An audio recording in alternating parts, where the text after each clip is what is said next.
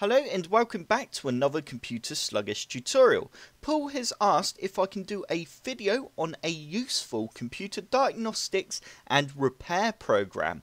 And yes, I can. If you go on over to the link that's in the description below, you'll end up on a page that looks like this. This is the tweaking.com Windows repair tool, and it basically has lots of free repair options within the program.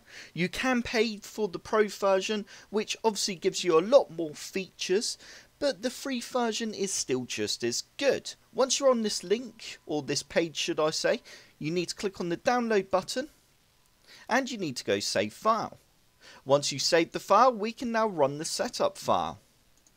And we're going to go next. There are two versions of the program. You can actually install a portable version as well.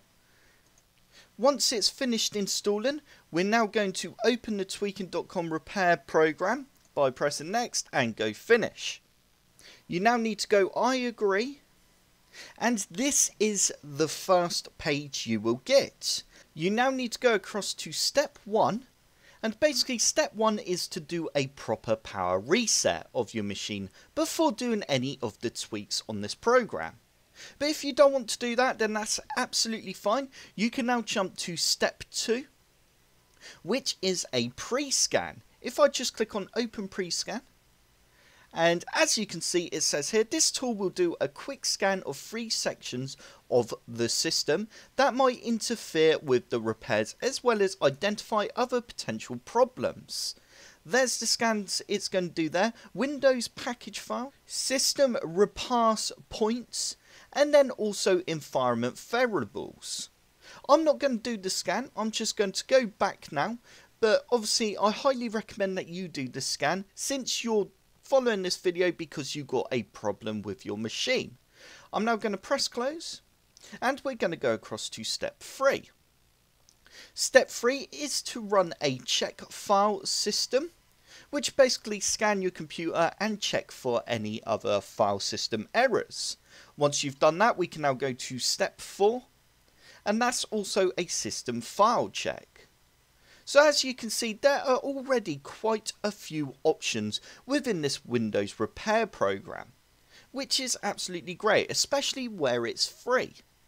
I highly recommend that you do download this and give it a try. Next, we got our backup tools. As you can see here, we can do a registry backup, a permissions backup. Nope, sorry, you can't do a permissions backup unless you've got the pro feature. But you can also do a system restore backup, which is absolutely great. Now, if we go across to the repairs, as you can see here, it's got a couple of presets. But if you click on the open repairs, it will bring up a huge list of all the repairs you can do. You can simply untick what you don't want to repair and what you do want to repair. And as you can see, there is a huge list there. Repair network, repair icons, we got repair Windows Firewall, repair Internet Explorer. The list goes on. There's too much for me to even read out.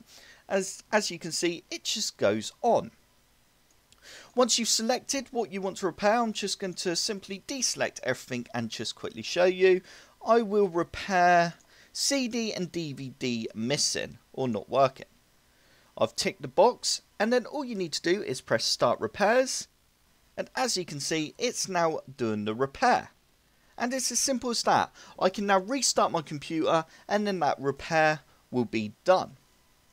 I'm going to go ahead now and press no, and we're just going to close that down and see what other options we have. You've got advanced repairs, but you do need the pro version, and then you've got advanced tools, which you also need the pro version. And that is it for the Windows repair.